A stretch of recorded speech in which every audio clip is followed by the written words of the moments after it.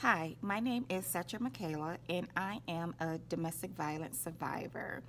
October is Domestic Violence Awareness Month, so whenever I can get a chance to share my story in hopes that it will inspire or encourage someone who may be in a domestic relationship right now, to just encourage them to seek help.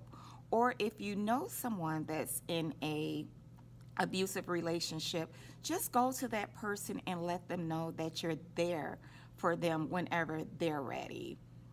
So I just wanted to just share a little bit about my story. Um, 13 years ago, my ex-husband, he broke into my house and he tried to kill me. He pretty much left me for dead. Our divorce was final on a Friday, and 2 days later, he had broken into my home and stabbed me in front of two of three of my children. My oldest was 12, my youngest was 2 at the time, and he told them to stand there and watch me kill your mom. And so they watched him stab me over and over and over again. But as I'm talking about the stab wounds, I mean, that's now how I almost died. I mean, he choked me. He choked me till I passed out. And I tell people that I clearly heard God's voice say, not today. Your kids would not watch you die, not like this. So we were able to get up, run out the house, and I remember banging on the neighbor's door, and I just passed out. So now I'm woke. I'm at the hospital. My family or friends is not there. I'm wondering what's going on. But it's a police investigation because my ex-husband fled the scene. He's on the run. So no one can come in or out of the hospital room.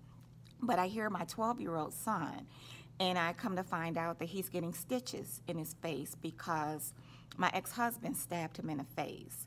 So when I told you that my ex-husband choked me till I passed out, I found out that my 12-year-old had jumped on his back and said, "Get off my mom," because she's not breathing. So that's how I was able to get up, and we were able to, run and get out the house. But my ex-husband, he was convicted. He served 12 years.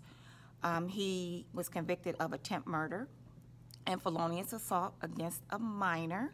But as I talk about the physical abuse, the emotional abuse is what really had me, because for 10 years, I didn't tell no one really my story. I moved here to Texas in 2012, and no one knew anything about what happened. I would go, I would smile, I would, go to events. No one knew what really happened to me until a little over 2 years ago, I decided to share my story.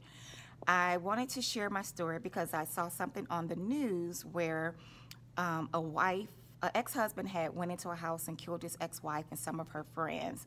So then God told me, okay, it's time to share your story. So as I started sharing my story, and I thank goodness for James Thomas, because he put me on the cover of Southern Dallas magazine. So that's when people start really hearing my story. And they didn't know, okay, that I was stabbed 21 times and left for dead. But yes, because of that, now women are coming up to me and they saying, thank you. Thank you for sharing your story. So as I started sharing my story, it was healing for me. So that's why I just wanted to just get on here and just tell you about what happened with me, and just to let you know that you are worth whatever it is that you believe. Because as I started sharing my story, I designed a shirt that says, "I am worth it." So whenever I speak, I call that shirt my uniform. I was in uniform to remind myself that I am worth whatever it is that I believe that day or at that moment.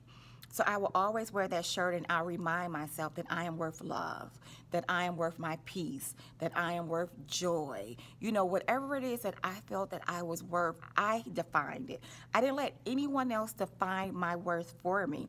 So that's how my whole I Am Worth It movement came about, just to remind people to define your own worth. Don't let anyone define it for you, because people will say all kind of things about us. And sometimes we start to believe it. But no, we have to define our own self-worth. Don't let no one do it for you. So I hope if you see this message from today on, you would define your own worth and say, I am worth, and you fill in the blank. Don't let no one else do it for you. So I hope that my story inspired someone. If you are in an abusive relationship, I would say seek help. It's not always that easy because I stayed with my husband. That wasn't his first time hitting me. I stayed with him throughout our marriage, but when he tried to kill me, we were divorced. I mean, I was living in my own home. So I would say plan, get with your friends and family and let them know what's going on. That's the hardest part, telling someone. But I definitely encourage you to tell someone. And just if you're a friend or a family member and know someone, don't pressure that person. Just let them know that you're there for them. That's it. Just say, I'm here for you when you are ready, and really be there for them. So I just wanted to just, share this with you and just let you know that you are worth it. You are worth your peace. You are worth your joy. You are worth love. You are worth happiness. You are worth everything, everything that God has for you in your life. You have to believe it. So that's my story, and just know that there's help out there and there's people out there that really care for you. So I am Setra Michaela. I am super excited. I just legally changed my name. I was still carrying my ex-husband's last name, but 2 weeks ago, I changed my name, so I'm no longer Setra Stevenson. I am Setra Michaela. When you say freedom, I'm telling you, there's nothing like it. So you all, you have just a blessed and wonderful life, and just always tell yourself every day, I am worth it. I am worth it. You are worth it.